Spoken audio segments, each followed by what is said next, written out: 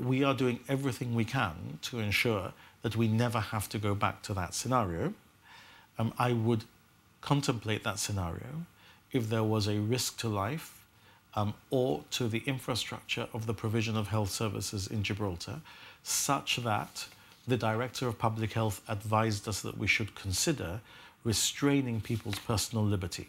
And under our constitution, remember, we have a written constitution. Our position is not the same as the United Kingdom, where things are unwritten and operate by way of codes and etc. We have a written constitution.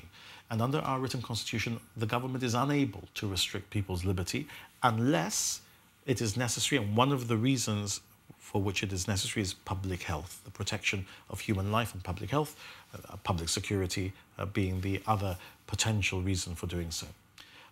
That's how we approached it last year, and that, I think, is so serious that I would never take that step without the whole cabinet being in agreement and without calling once again upon the leader of the opposition to understand why it was that we were making that draconian decision. There's nothing more against my instinct as a libertarian, as a civil libertarian, than to restrict the liberty of my fellow citizens. So it would have to reach that level of concern again before we acted.